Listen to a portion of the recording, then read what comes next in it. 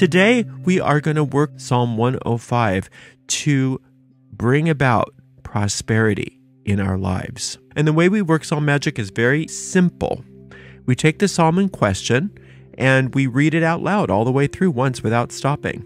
That's called an incantation. Then we go back through that same psalm and we take it verse by verse and we try to unlock the hidden occult meanings that we find there.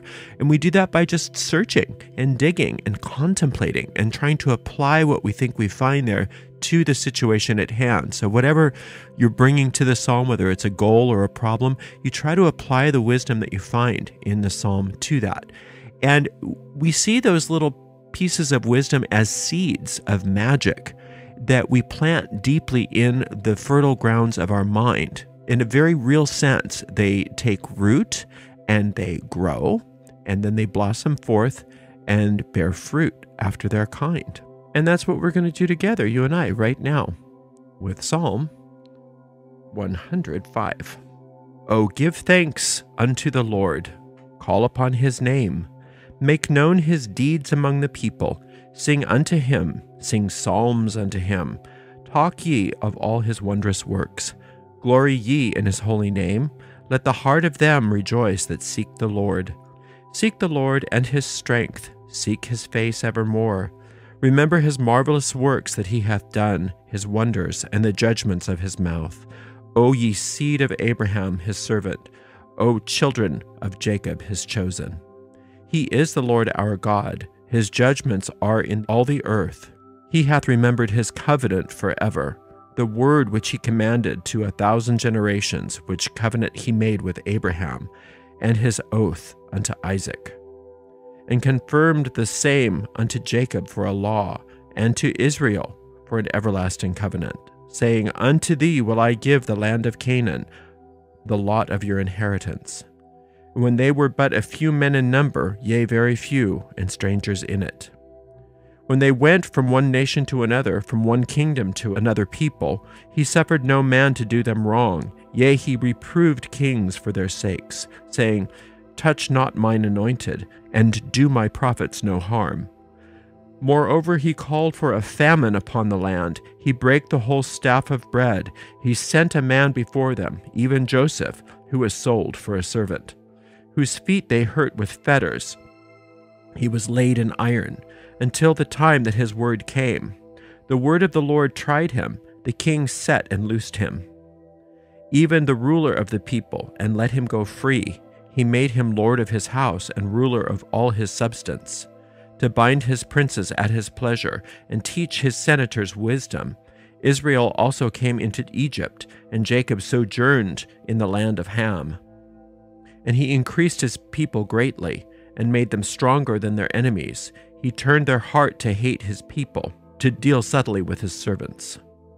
He sent Moses his servant, and Aaron whom he had chosen, and showed his signs among them, and wonders in the land of Ham. He sent darkness and made it dark, and they rebelled not against his word. He turned their waters into blood, and slew their fish. Their land he brought forth frogs in abundance, in the chambers of their kings. He spake, and there came divers of sorts of flies and lice in all their coasts. He gave them hail for rain, and flaming fire in their land. He smote their vines and also their fig trees, and brake the trees of their coasts. He spake, and locusts came, and caterpillars, and that without number, and did eat up all the herbs in their land, and devoured the fruit of their ground. He smote all the firstborn of their land, the chief of their strength.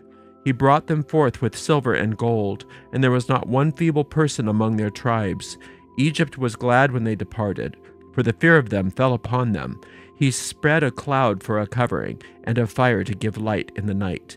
The people asked, and he brought quails, and satisfied them with the bread of heaven. He opened the rock, and waters gushed out. They ran in the dry places like a river. For he remembered his holy promise, and Abraham his servant. He brought forth his people with joy, and his chosen with gladness. He gave them the lands of the heathen, and they inherited the labor of the people, that they might observe his statutes and keep his laws. Praise ye the Lord. Not exactly what I would call the shortest psalm in the book. It says, Oh, give thanks unto the Lord. call upon his name. So giving thanks to the Lord, let's remember what the Lord is when we work magic. It's very different than a religious understanding of these psalms. The Lord to us is the infinite principle of life itself. Okay, so it's all pervasive. There is no spot where God is not. It is the force of life. So if you think in terms of that movie, Star Wars, that's probably closer to a magical understanding of the Lord, that life force. And there's many qualities of that force, and those are the names of God. So when you call upon the name of God, you're calling upon the qualities of God, the nature of God. So in magic, a lot of times we have, Hebrew names of God or Greek names of God or Egyptian names of God, different kinds of magical names of God that we use that have, different vibratory and numerological references. But ultimately, all that means is that each of those names represent a different quality of God. So when you're working psalm magic, you don't need to get all esoteric on yourself when you're thinking about the names of God. You think in terms of what are the qualities of God. So infinite life, infinite love, divine truth, divine law, infinite spirit, infinite intelligence, etc.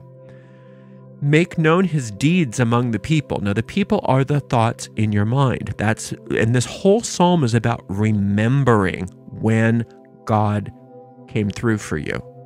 Remembering all the miracles in your life, all the magic in your life, all of the successes that you've had. And it's through remembering that we are evoking a feeling of success and prosperity. And through the evocation of that feeling of success and prosperity, we are creating it anew. Oh, give thanks unto the Lord.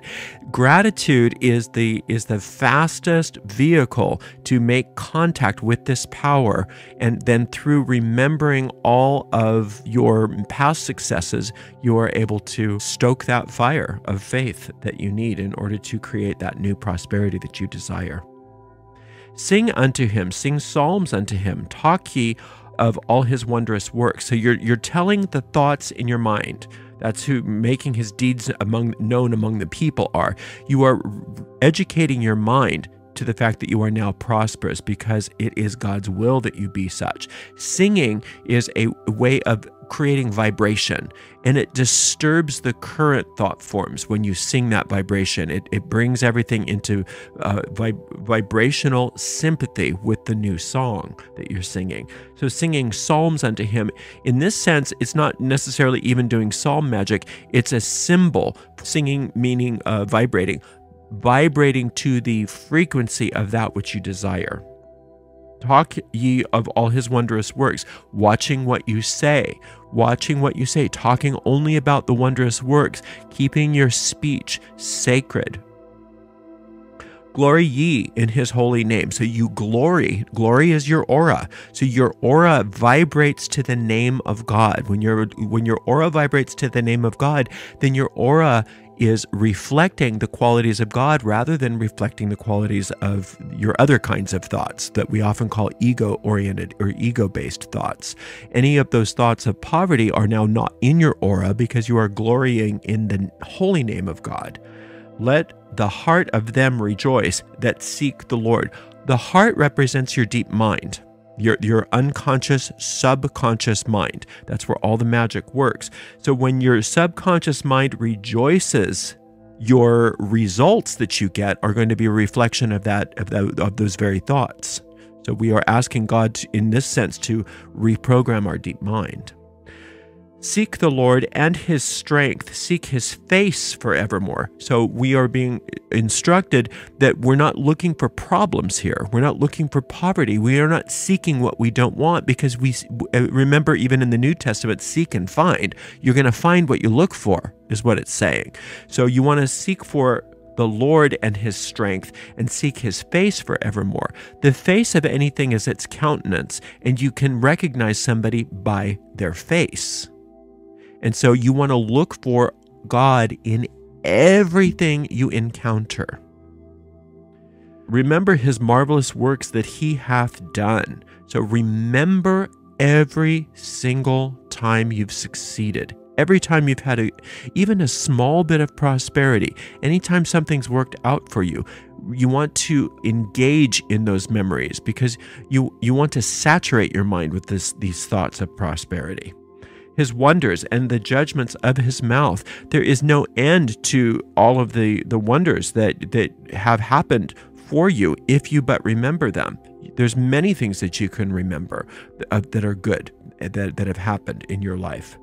O ye seed of Abraham his servant, ye children of Jacob his chosen. Abraham technically represents your faith, and Jacob represents your imagination. So the seed of Abraham and Jacob, in this sense, you're talking about how everything that you experience in your life are the children of your faith and your imagination. So we want the faith and the imagination to be focused now upon infinite intelligence instead of on our ego. We want it to be focused on prosperity rather than our problems. He is the Lord our God. His judgments are in the earth. Now, the judgments of God, the true judgments of God are, you are amazing. I created you amazing. You're not powerful enough to change your essential nature. That is one thing you can't do.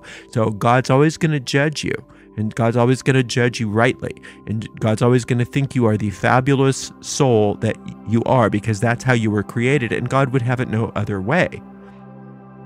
His judgments are in all of the earth. The earth represents your circumstances. So you want God's judgment to be reflected in your circumstances, not your judgment. Because if you judge, you don't judge rightly because you don't know what you're doing with judgment. You know that. Every time you judge, it's bad, it's bad, it's bad, it's bad, right? So you want God's judgment because God judges it as good and very good.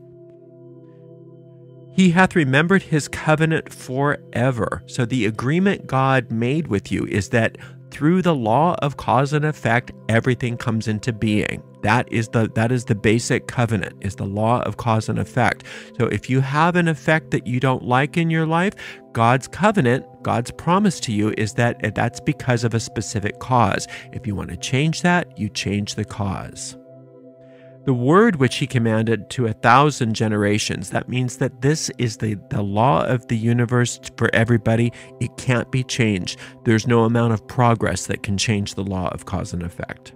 Which covenant he made with Abraham and his oath upon Isaac. So again, we're talking about from the very beginning. From the very beginning, this has been the case, and confirmed the same unto Jacob for a law. Now, Jacob, in this sense, means the mind, the mind. So the laws of mind we're talking about. And to Israel for an everlasting covenant. Israel is your higher self. Israel is the totality of your being. So the soul, if you will. So and also the collective of souls.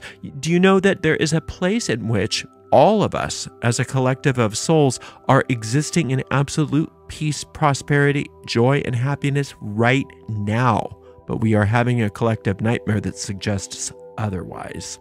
Saying, unto thee will I give the land of Canaan, the lot of your inheritance. When they were but a few in number, yea, very few, and strangers in it. So Canaan represents that subconscious mind again. And when God gave in the story, when God gave them the land of Canaan, it was a beautiful gift. They basically got everything that they wanted. Unfortunately, then they decided to criticize it and say it wasn't quite good enough. But in the moment, everybody was happy.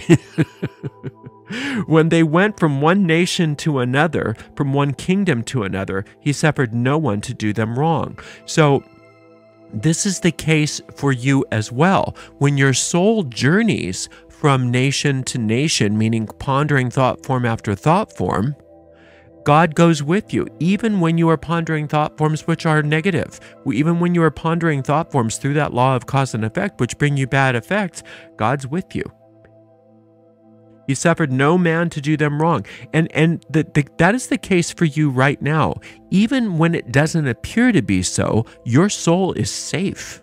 Your soul is absolutely safe and out of trouble. There is nothing that can bother who you are as a soul. right? But these dreams that we're having in this world would suggest otherwise. But God goes with you from kingdom to kingdom, and suffers no one to do you harm or to do you wrong. Yea, he reproved kings for their sake, saying, touch not mine anointed, and do my prophets no harm. So that's in the past. You can even see evidence of this in your life, where there were times it seemed like all was lost, and it seemed like you were the victim of this world, and you triumphed. And that is the truth of how everything is supposed to work out for you. So remember those things. Remember when those happened. Get those very clear in your mind, because this is a psalm that's using the magical powers of memory to create a new result. So it's through those memories that you want to find this power. Moreover, he called for a famine upon the land. He brake the whole staff of bread. He sent, when God sends a famine over a land in your mind, it's because you have asked to be delivered from a problem.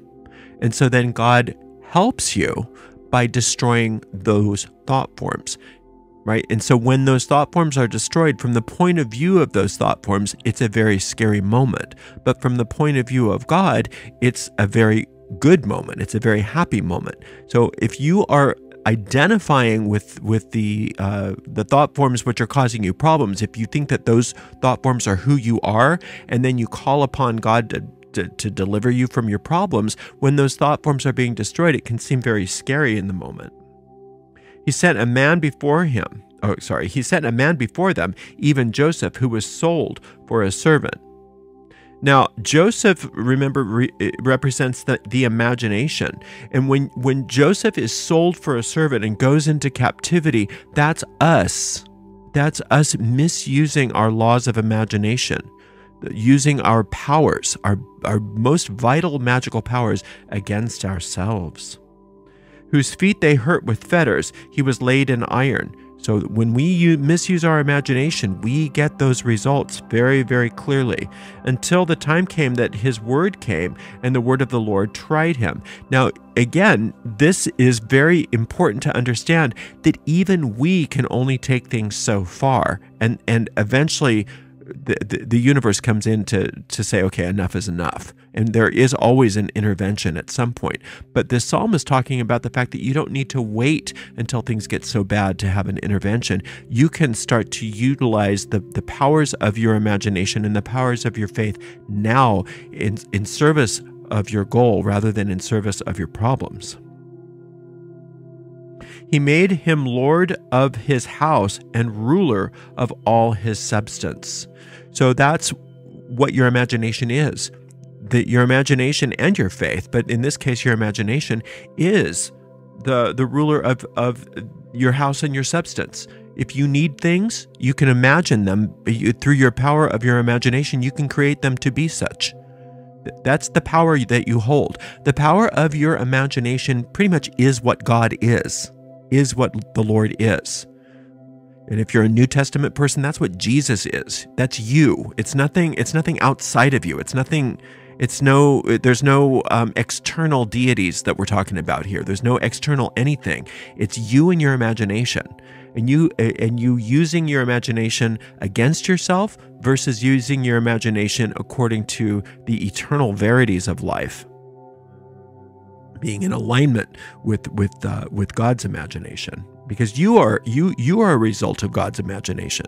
You are an image in God's mind. To bind his princes at his pleasure and teach his senators wisdom. Israel also came into Egypt, and Jacob sojourned in the land of Ham. So every time that we move out of our understanding of ourselves being one with God, we move into other lands. And oftentimes these other lands become a source of problem for us. Now, Egypt became a source of problem in the story, and Egypt just represents body consciousness in this sense, recognizing things in the physical world as being the end of the story, rather than being an effect of your imagination. And so you can see how in the story where when Jacob is imprisoned in Egypt, that represents your imagination being imprisoned in body awareness, in physical awareness, not being able to fully function. So we imprison our imaginations all the time by thinking, oh no, it's got to be this, or there's nothing we can do about that, or these things are the way they are, and that's just our lot in life, or whatever. And so that's misusing our powers of imagination. And he increased his people greatly and made them stronger than their enemies. Now that's what happens when we allow our imagination to think in terms of the name of God, as was talked about in the beginning of the psalm. When your imagination is a reflection of considering the qualities of God, then your imagination is in alignment with the creative principles of the universe rather than trying to thwart those creative principles. He turned their heart to hate his people and deal subtly with his servants. So that's basically, again, it's a very poetic way of saying that when you focus your mind on God rather than the problem, then the problem dissolves. It has to dissolve because that's where you're putting your imagination. That's where you're putting your focus. And you got to think in terms of the fact that these Psalms are talking about metaphysical truth. They're talking about magical truth, absolute magical truth. And so it is absolute that if you are able to take your imagination off of whatever your problem is on a regular basis, like on a daily basis, at least a few times a day, if you can, and stop thinking about the problem. Stop imagining what's going on with the problem and start thinking about God instead. That problem has a tendency to start clearing up. He sent Moses his servant and Aaron whom he had chosen. Well, if you think about Moses as being divine law and Aaron as being the execution of divine law or the executive powers of the divine law, then you understand what this verse is talking about. He sent divine law and the execution of the executive powers of that divine law and showed his signs among them and his wonders in the land of Ham. So that means that if you are in alignment with divine law and are willing to have that law executed through you, then divine law will prevail over any circumstance in your life. It can appear sometimes when these miraculous kinds of things happen that the laws of time and space have been reversed, but that's just an illusion. It's that you are dealing with divine law which can supersede man-made laws. He sent darkness and made it dark, and they rebelled not against his word. He turned their waters into blood and slew their fish. Again, this is what's happening to the oppressive thought forms in your mind. Once you decide that you no longer want to dwell in those lands, in those thought forms that are being described in this psalm. If you no longer want to dwell there, you no longer want your powers of imagination and faith in service of these errant thought forms, then those thought forms will be destroyed. He turned their waters into blood and slew their fish. These are memories of what happened in the story, but the story represents what's happening in your mind. Okay, so we never want to take these things literally. Anyway, their land brought forth frogs in abundance in the chambers of their kings. So even the chambers of their kings. So a lot of times the kingpins of our thought forms seem so powerful and so insurmountable, and we'll never be able to overcome some of these problems because we are so committed to them. But that's just not the case because of the powers of our imagination. When we change the focus from imagining these problems to imagining God's will instead, then you get even the chambers of the kings of these thought forms are frogs in abundance. All sorts of flies, it says, and lice on their coasts. I mean, they just can't survive. These thought forms must decay, must go away, must dissolve. He gave them hail for rain and flaming fire in their land. Again, these destructive powers are very satisfying in this sense, because we recognize that all of these problems that we've been plagued with, and that it seemed like there was no way out, all of the poverty problems in this particular case, if you're coming to this psalm for prosperity, all of these things are being taken care of. And we're just using all kinds of fun symbolism to see how they're being destroyed. He spake, and the locusts came, and the caterpillars, and that without number, and did eat up all the herbs of their land, meaning that anything that those thought forms rely on to help them, like the herbs, which are medicine, those are being destroyed as well. They have no chance. They have no chance. Devoured all the fruit of their ground. They don't have any food to sustain themselves anymore, those thought forms. He smote also the firstborn in their land, and chief of all their strength, meaning the children thought forms, the thought forms which produce offspring, which is one of the ways that our mind works. Our mind's always expanding. And so in the Psalms, those are called offspring. So no longer will your mind expand along the lines of those errant thought forms, which are causing so many problems. He brought them forth also with silver and gold, and there was not one feeble person among their tribes. Egypt was glad when they departed, for the fear of them fell upon them. Egypt, this scary, scary land, right? This seemingly insurmountable, very powerful land in your mind. The biggest issues, the biggest problems. Once we get going with this kind of work on those problems are really glad when you're gone. Those thought forms are super glad when you're gone, because they're scared of you. He spread a cloud for covering and fire to give light in the night. So even when it looks like you're in the darkest part of your life, it's just like, how am I going to be able to handle myself? I can't even see. I'm a stranger in a strange land. I'm just all alone. I have no way to help myself or support myself. But then you use your powers of imagination to focus and connect with those eternal verities, to focus on the name of God or the qualities of God. What does God do? He spread a cloud for covering and fire to give light in the night, so you can see where you're going. The people asked, those thoughts, and he brought quails and satisfied them with the bread of heaven. That story where there's manna just kind of came. This is your prosperity. You need it, it's there. You don't have to worry about it. You need money, oop, there it is. You need food, oop, there it is. You need shelter, oh, there it is. You need a better car, ooh, there it is. Right? So that's how this works, is you don't have to worry about being taken care of, because your mind is right. You got your mind focused right. You've allowed those errant thought forms to be disintegrated, and now you're focusing your mind where it is the most powerful, on the names of God, on the name of God, if you will, on the qualities of God, thinking along those lines. Therefore, your imagination is under the control of infinite intelligence, in which case you are imagining things that are good for you, and therefore it seems as though your prosperity just comes out of nowhere.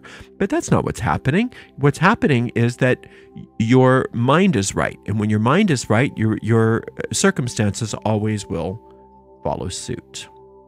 He opened the rock, and the waters gushed out. Oh, you're thirsty? Here, open the rock. Water's gushing out. They ran in the dry places like a river. Where there were dry places, there are now rivers. Where there was famine, there is now food. Where there was poverty, there is now prosperity. For he remembered his holy promise, and Abraham his servant. So Abraham is faith. Abraham is faith. And the promise is that anything done through the powers of faith and imagination will come about. That's the promise of God. That's the covenant. If you get your mind right, your physical world will follow suit. And he brought forth his people with joy, and his chosen with gladness. Now, you are the chosen of God. That's who you are.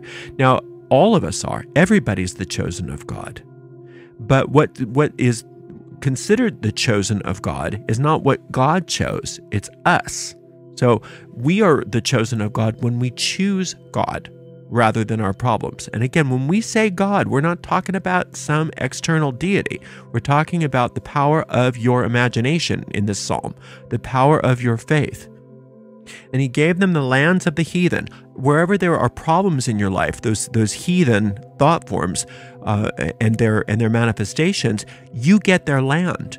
You get it. You get to inherit all of that and use it for good purposes. That's a type of transformation that's happening.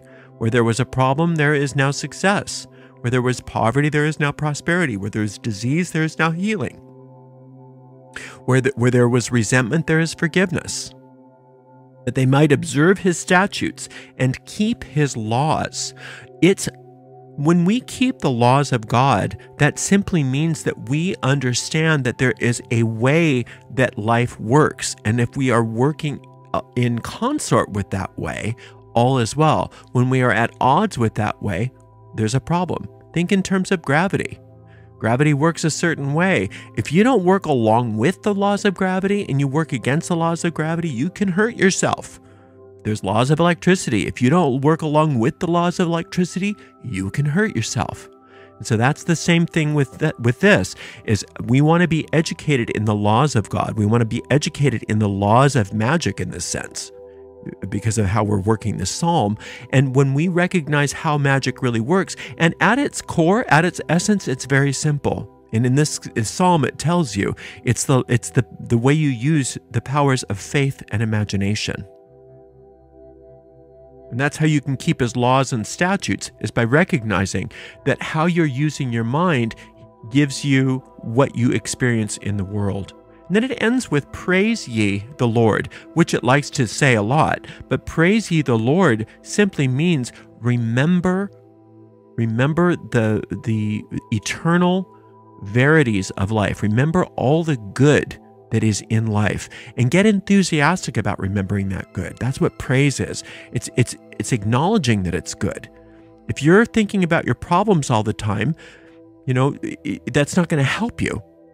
And again, we're not saying that you should be irresponsible and just not take care of things. But we're talking about how you're using your imagination, how you're using your faith. Do you have more faith in the problem, or do you have faith in the solution? Do you have faith and are you imagining a way out, or are you imagining the worst case scenario all the time? That's what we're talking about. So praise ye the Lord is saying get enthusiastic about what's good in your life. And that's going to make a huge, huge difference in the way that you experience prosperity. And so just keep coming back to the psalm over and over again until you start to get a sense of peace and certainty about whatever it is that you brought to the psalm. And then once you do that, you know that your spell has taken and it's doing its job, and then you can just move on to something else. Thanks for spending a little time with me today. I really, really appreciate you. Until next time, blessed be.